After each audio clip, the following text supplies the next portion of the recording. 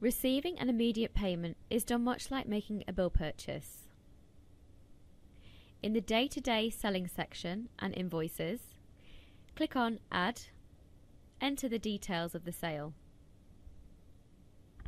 Check the totals, then at the top of the screen, approve it.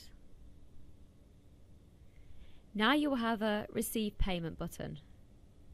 Click it to open the Receive Payment section at the bottom of the screen. Select your bank and add any reference. You can see more details for this payment by clicking View Full Details. Here you can add more details, like a payment method and other notes. When done, click on Save to complete the receipt. Back on the main screen, you can see the amount received at the bottom. Go to the top of the screen and click Close to return to the invoice listing, where you can see this receipt.